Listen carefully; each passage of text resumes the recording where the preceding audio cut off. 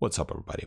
TrustWallet just recently released browser extension, so from now on you can actually install browser extension or TrustWallet on your computer, and it supports all Chromium based browser, so it supports Chrome, Edge, Brave, and I think another one that are based on Chromium. It's going to be slightly similar to iPhone or Android application, but there's still going to be a difference. It's still going to have its own limitations. You're not going to have all the features and functions that actually iPhone or Android phone is offering on their devices. So in this video, I'm going to show you how to download, set up, and use TrustWallet on your desktop computer.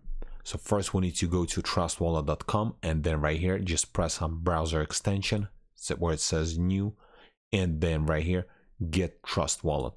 Then it's going to take you to the store, and then just press add to Chrome or whatever browser you're using, and then add extension. Okay, looks like TrustWallet has been added. So then next thing what we can do, most likely by default it's not going to appear over here. You'll just have to click on this little puzzle. It's going to be all your extensions, and then in here uncheck this so it's going to be shown in the toolbar, and then it's going to appear over here. So we can press on it, new window is going to appear. Here's a couple options. You can create new or import or recover wallet. So let's say, for example, if you have one already on your cell phone, what you can do, you can use that same seed phrase or secret phrase and add over here. But for this video tutorial, I'm just going to create a new one. And then in here, it's going to ask you if you would like to help to improve TrustWallet. I'm just going to press no thank you. And then you'll have to set up password. Let's set up password really quick.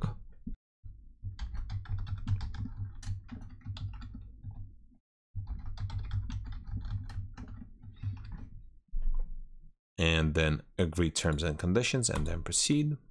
Next, backup phrase. Make sure you write it down somewhere and don't share with anybody, because if you'll do, they'll have access to your wallet and they can move funds without your knowledge.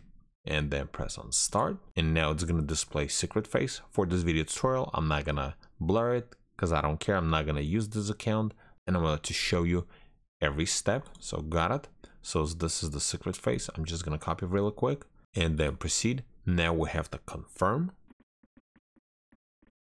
and then next, and that's it. Now there's a couple options. You can set TrustWallet as default app. So basically when you're going to be connecting to some kind of dApps or decentralized applications, it's going to be set as default, or you can uncheck that. And then every time when you're going to be connecting either to PancakeSwap or maybe Uniswap, it's going to give you an option which wallet to connect, and then press on open. And then this is just showing you if you're going to be connecting to some kind of swaps, this is how you're going to have to connect with this wallet. Just press on got it, and then I'm ready to use TrustWallet. So on the top left corner, as you can see, no dApp connection. So if, for example, you're going to connect to Uniswap or PancakeSwap or somewhere, I'm sure probably this is going to indicate that a green or something is going to state that you are connected to decentralized application. And then this is what your wallet's going to look like. It's basically the same thing what's going to look like on the top right corner. If you press on this little icon, this is exactly the same. I'm going to show you everything just in a main browser just because it's bigger. So right here, you'll see a couple options. By default, there are certain coins already added, and what you can do, you can either send or receive. When you press on send, find coin that you're trying to send, let's say Polygon or Matic, and then recipient address and an amount, how much you would like to send, and then you just have to go preview and then probably next and proceed or something like that. Then if we go back, also receive. So if you would like to receive some kind of coins to your wallet or from your friend or from somewhere, you just press on receive. Then you need to choose what kind of currency you're trying to receive, let's say Ethereum. Then this wallet is going to appear. You just press on copy and then share either to exchange or to your friend or to whoever is sending your Ethereum. Or for example, if you are actually sending from MetaMask or from another wallet to your wallet, just copy this address and paste it in the other wallet, and that's how you're going to be able to send it. Then if we go back, other option in the top right corner, as you can see, manage token.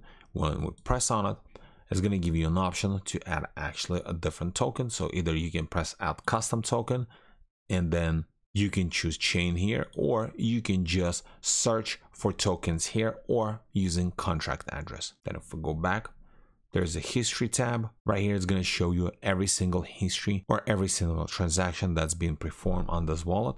And then settings tab. So in settings, network, this is basically a chain. By default, it's set to Ethereum, but you can change it to Avalanche, Polygon, Smart Chain. And again, you can also add a custom network. Then language, you can set different language. They have quite a few languages here. And then set as default wallet. This is the switch that we unchecked when we were setting up. Share product analytics. We're not doing it as well.